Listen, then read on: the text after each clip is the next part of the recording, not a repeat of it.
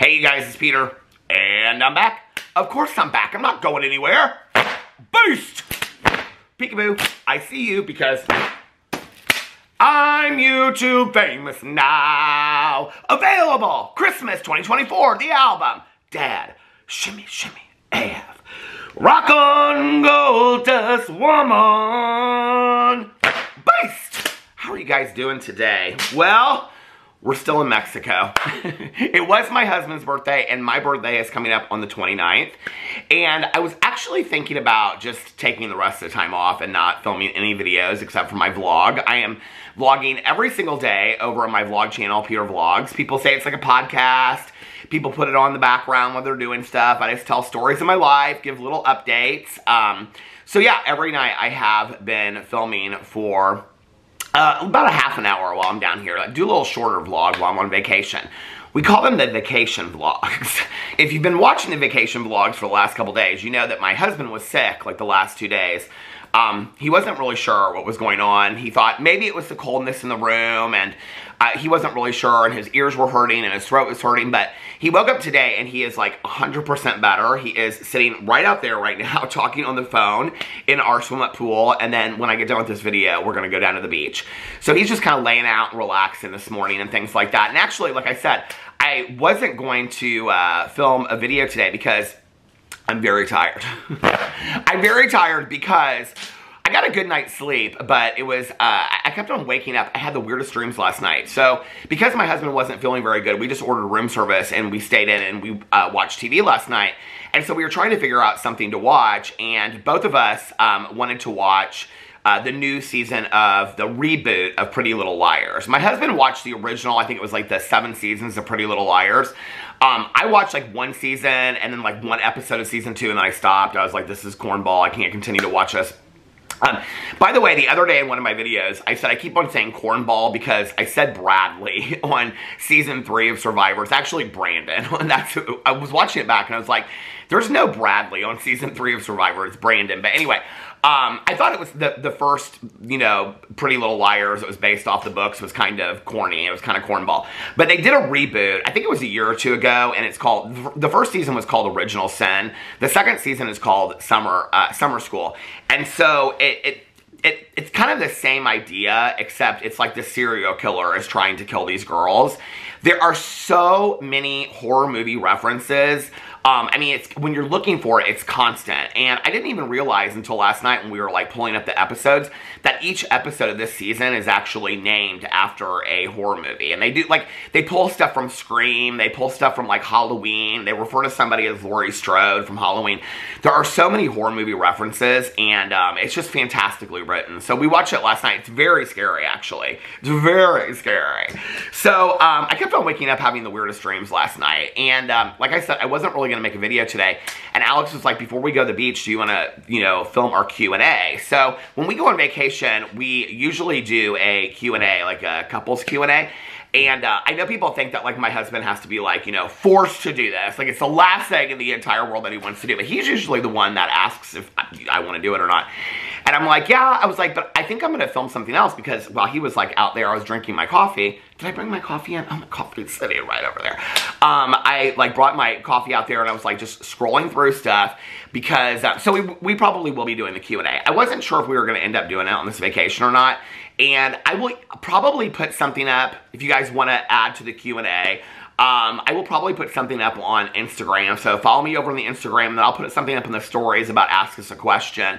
But he brought this deck of cards down here. It's like this questions you ask couples or whatever, and we were actually like playing it at the pool before everybody left. So all of our friends left. It's just Alex and I. My brother and sister-in-law, they went and they got an Airbnb in Tulum, and they're golfing today. So they're still down here, but everybody else has gone back home. So we were at the pool and we were playing this game. It's like stupid little questions you ask couples and stuff like that, kind of to see how well they know each other. So Alex was like, we could do this for the Q&A. And I was like, okay. And then today he was like, or do you want to put questions up? I was like, let's just do a little bit like a mix of both, because we always get this, we've done so many Q&As at this point that we like get the same questions over and over and over again. So I'll put something up on Instagram and then we'll kind of mix that with that if you guys want to see couples Q&A. People seem to really enjoy it when we do them. So we didn't do when we went to Miami, so this time we will try to do one. Okay.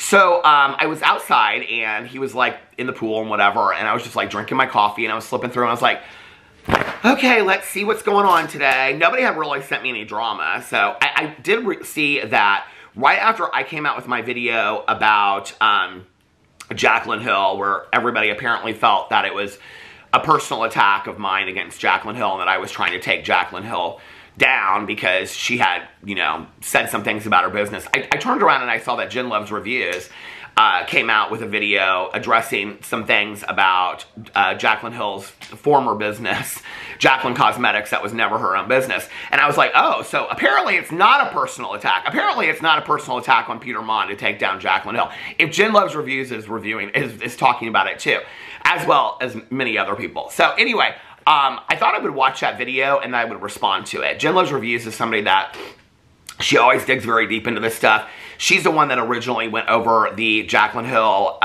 paperwork and the legal documents and things like that. And she's really who I learned everything about the legal documents of Jaclyn Hill and Jaclyn Cosmetics and Forma Brands and all that kind of stuff. So if you haven't watched her video yet, go watch it. I'm going to watch it and then I will probably respond to her findings in a video response. So anyway, so I'm excited about watching that video. So I was sitting there and I was rolling through Twitter and I was like, okay, let's see what Jeffree Star's up to today. Let's see what James Charles and Colleen Ballinger's up to today.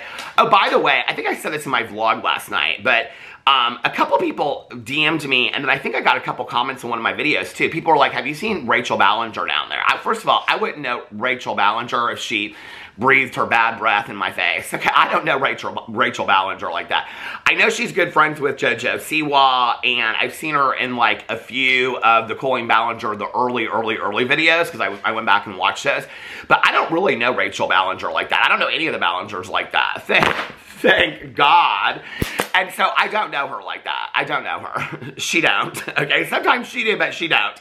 I don't know Rachel Ballinger like that. But people are like, oh my God, have you seen Rachel Ballinger? Are you like, they acted like in the comments that they left, they made it sound like she was staying at the same resort that we're staying at. Like, have you seen her? She's down there. Well, when I went to, and they didn't say like at your resort, they just said, have you seen her? She's down there. So I went and I looked over on her Instagram.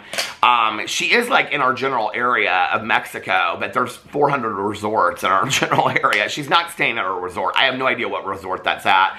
And I know nothing about Rachel Ballinger even to wish her a good time. So, I mean, good time, I guess. I mean, I don't know anything about her. So anyway, but no, she's not staying at the resort that we're at, and I haven't ran into Miss Rachel Ballinger. I don't know anything about her.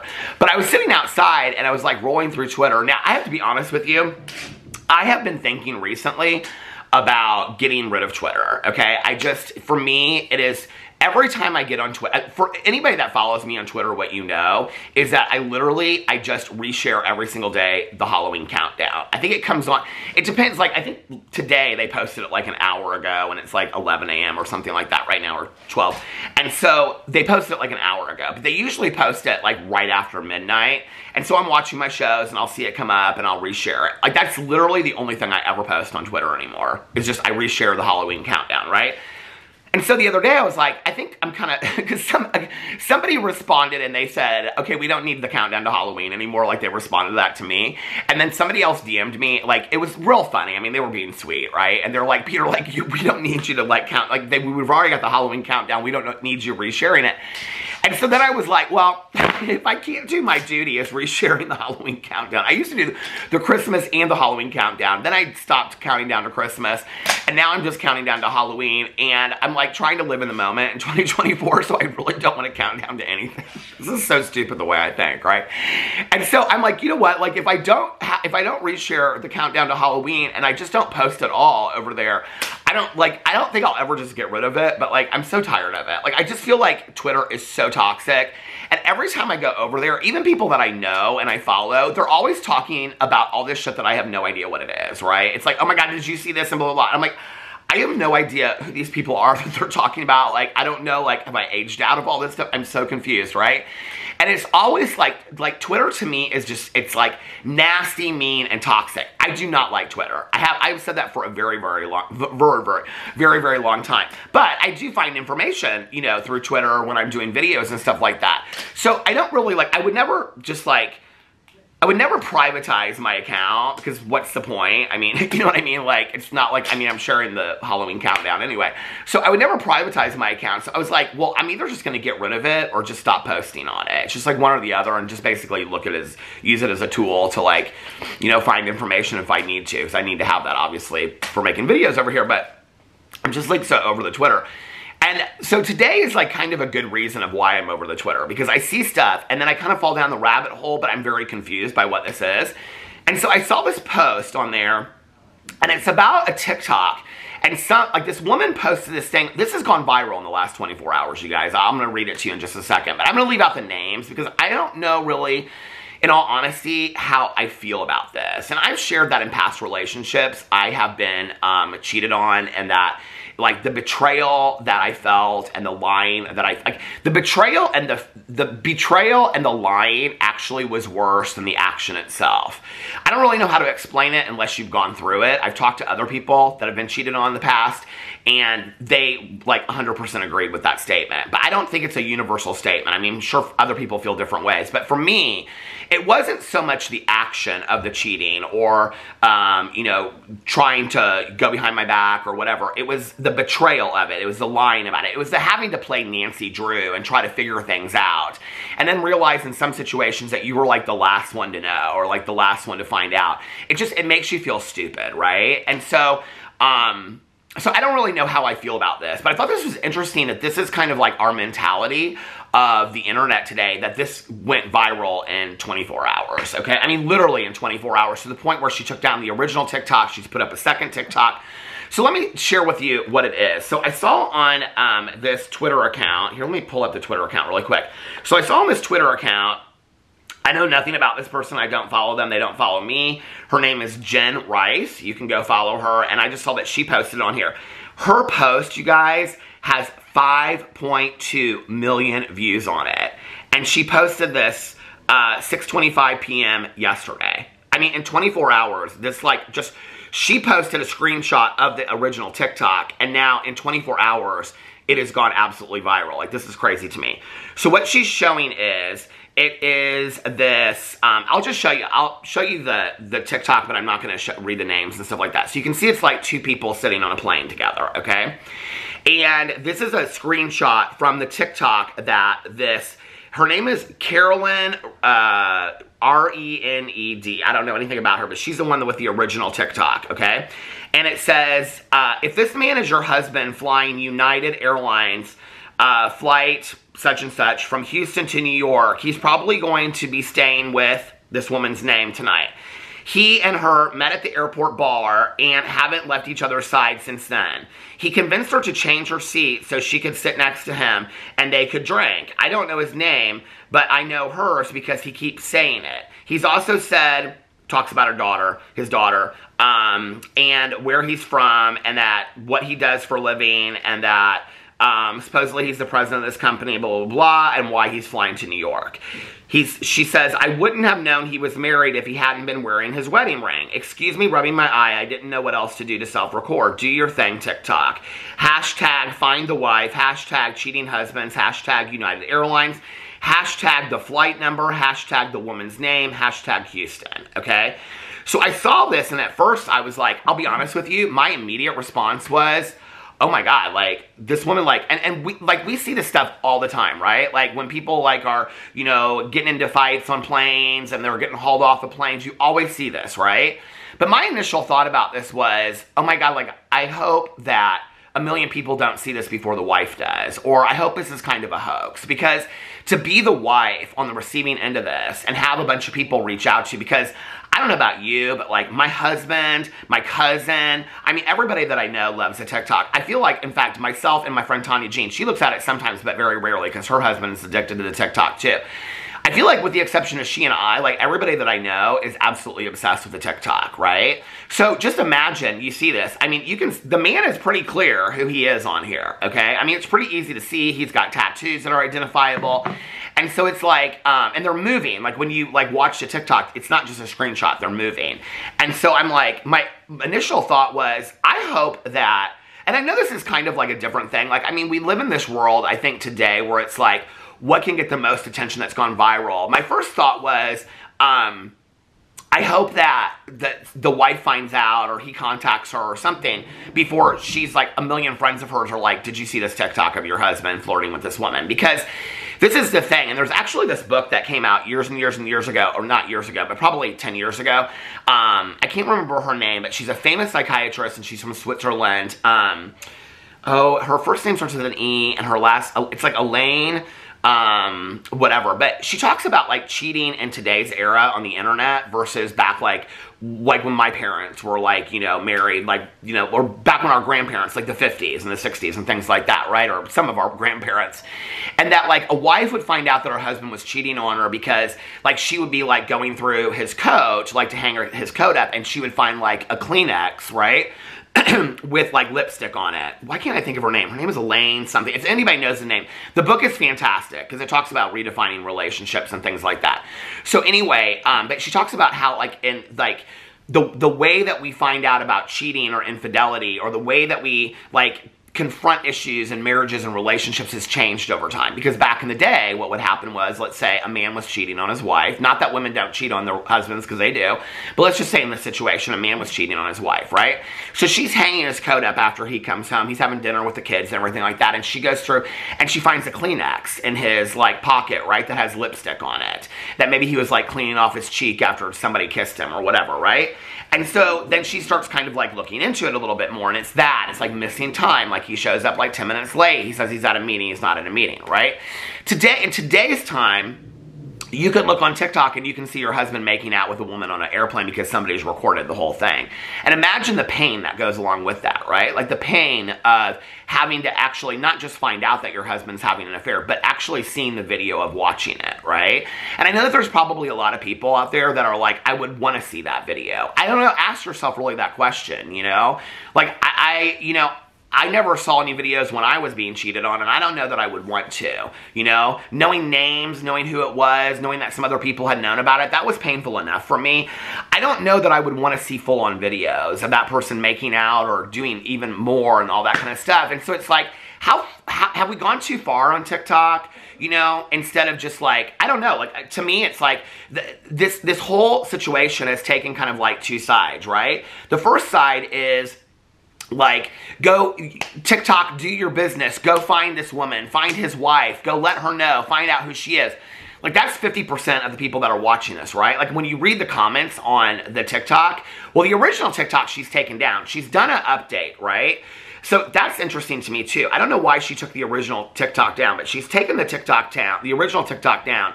So when you go to her TikTok, the original one I cannot find on here at all. Yeah, it's gone. The original one is gone. So she did an update, and the update says it just shows like an empty bathroom. It shows empty seats and them going to the bathroom. Update, they were making out and ended up in the bathroom, which basically means that they're part of the Mile High Club now and that they were having sex in the bathroom and things like that. So imagine how hard this would be to watch this if you were the wife. And we already know that he's got a daughter because she mentions it in here. She gives identifying information about the daughter.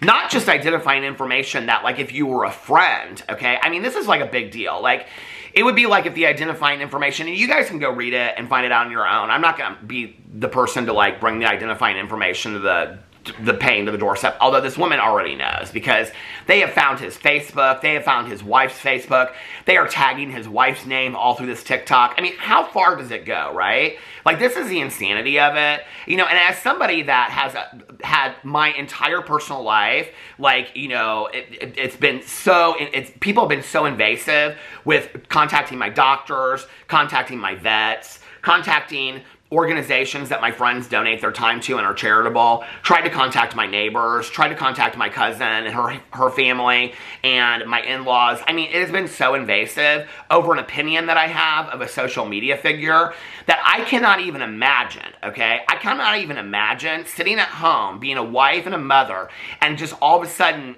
my entire life being blown up because people are so intent on trying to find out who I am.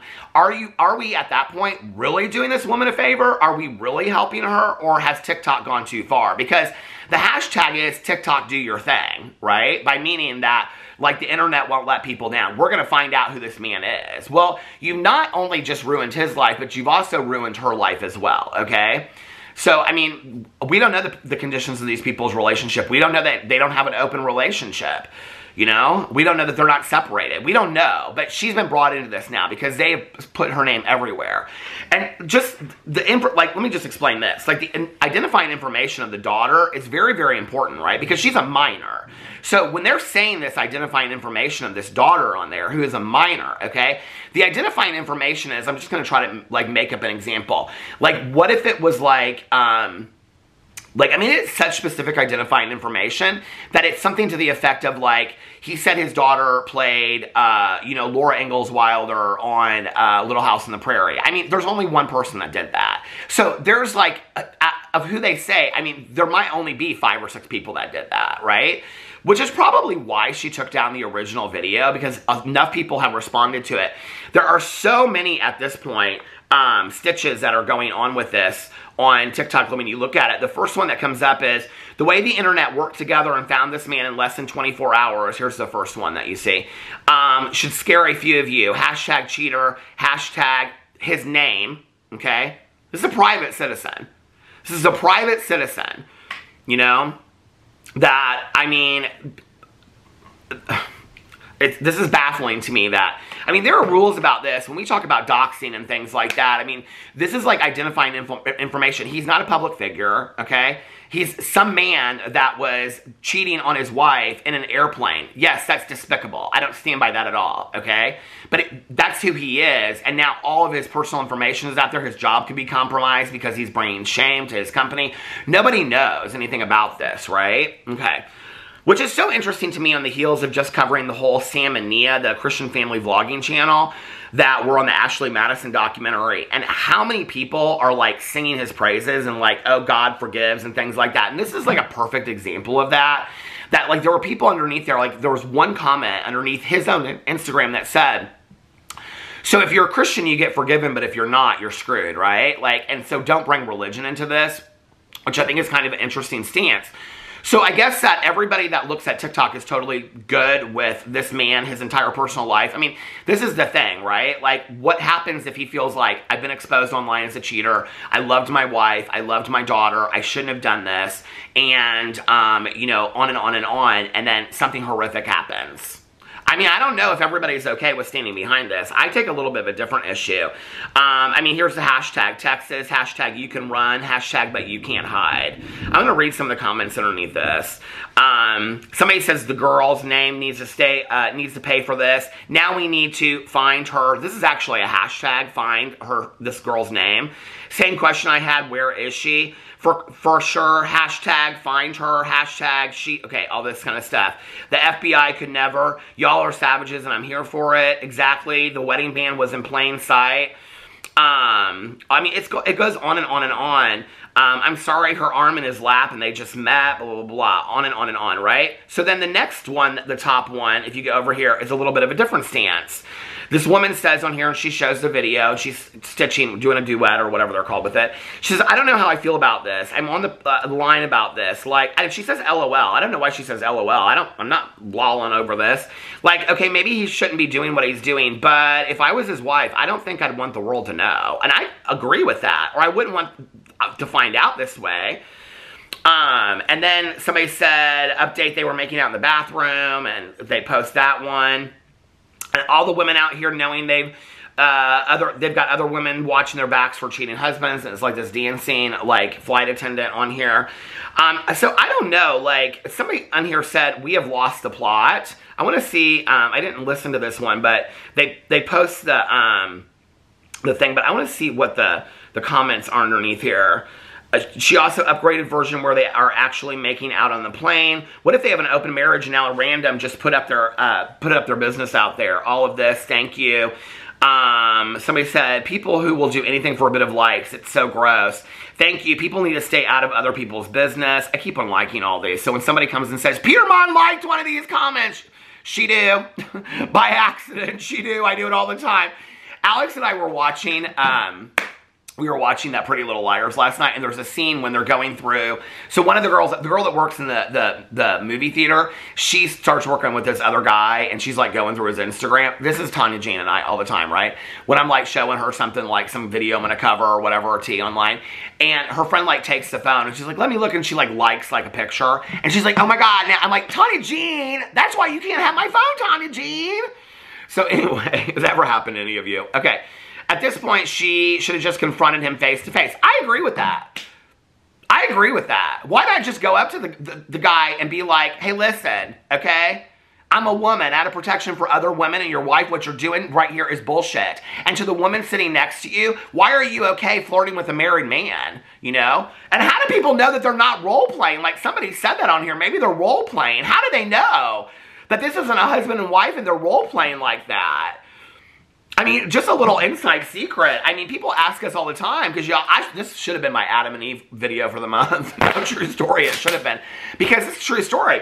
You know, Alex, and people ask us all the time, how do you keep the passion alive in a relationship? How do you get the stuff alive all the time? Alex and I do a lot of that kind of joking kind of stuff. No, we don't play it through all the way, like on a plane. Listen, I got books to read and TV shows to watch. I ain't doing a 4-hour role play, okay? But if you think we've never sat next to each other on a plane and been like, hey, you're really handsome, it's nice to meet you before, or walk up to each other at a bar and stuff like that, we do it all the time. Play it through for 5 minutes, okay? Go watch When a Man Loves a Woman. They do it in that movie. They've done it in a million movies, okay? My husband and I, after almost 16 years, we still do that shit to each other. Maybe this was just a long role play they were doing. And now the whole people, all of these people are like exposed for it, you know? They spend so much time online that they think of other human beings as another piece of entertainment to consume. Somebody said, I couldn't imagine the terror of going through that while starting from over 1 million strangers knowing about it along with your name. Utter nightmare. Somebody said, I remember a girl posted a couple dancing at an event, claimed she heard them planning to hook up and the man was cheating. Come to find out that was his coworker and his wife was at the event. Oh. Remember when everyone was freaking out about too much surveillance in the street? The government really doesn't need to do that anymore. Amen.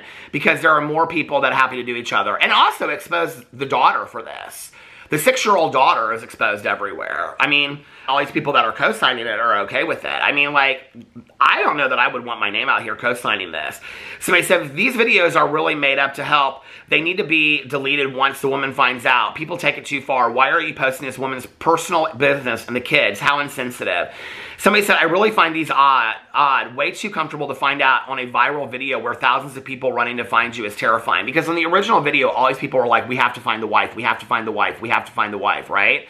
And so when you go over here to, where am I at on time? This is going to stop in a minute and a half. Hold on. I'm not going to make this the world's longest video today. But when you go over to the original Twitter, what she posts is, this is why they're banning TikTok. Okay, that's why then she posts a screenshot of it. When you read the comments underneath here, it's so interesting. She says underneath here, they don't like accountability reporting. And then she says, okay, I guess I will use this opportunity to promote my reporting on Houston area cats. And then she posts a picture of her cat. I don't know what that means. This isn't the girl. This isn't her TikTok, is it? No, it's not her TikTok originally. So somebody says, so of course I had to run over to TikTok and get an update. And well, the internet did its thing. He can never go home now. The internet found his wife so fast, somebody said. Somebody said, imagine a wife finding out like this. He'll be lit. Goes on and on and on. Also, I need to report back on what happens next. Things are happening. His wife, oh, this is in the comments of the video on TikTok. His wife's name is, and not only do they list it, they tag her TikTok, okay? And they at her, the next person ats her, that is him, bless her heart. Yep, it's definitely him, same smile. So they're tagging the wife in this. Weirdo behavior from all parties involved, him, the girl, and the person recording. Bet money his wife found within 3 to 6 hours of posting this. I mean, this person full-on posted a picture of him and said, I mean, ew. TikTok really be out here exposing cheaters, and honestly, I ain't complaining. They definitely deserve to face consequences of their actions. Somebody said, I would hate to find out my husband is cheating via TikTok after thousands of people knew before me and had to track me down. The amount of public embarrassment this woman has caused for this family is wild. I don't think she really thought about the big picture before posting. And she did take down the original TikTok, but she posted an update. So I don't know. You guys let me know what you think in the comment section below. I'm kind of undecided about it. I mean, when I saw it, I was like intrigued to keep on watching it, but at the same time, I was kind of like, this is too much. Like, this really makes me sad. I obviously, as somebody that's been cheated on, I don't condone it in any kind of way whatsoever. whatever. But like I said, if you've gone through it, it's not really the action of what that person did that hurts. It's the betrayal, it's the lying, it's all the other stuff. It's the actual emotional effects. So then the question is, are all these people adding into the emotional effects, the emotional distress that they're putting this woman through? Isn't that the greater picture? I don't know. If it was so easy for all these people to find out who it was, wouldn't it be just as easy for this woman to find out who she was on TikTok herself and contact her? I don't know. Let me know what you think in the comment section below. I love you guys, and I will see you tomorrow.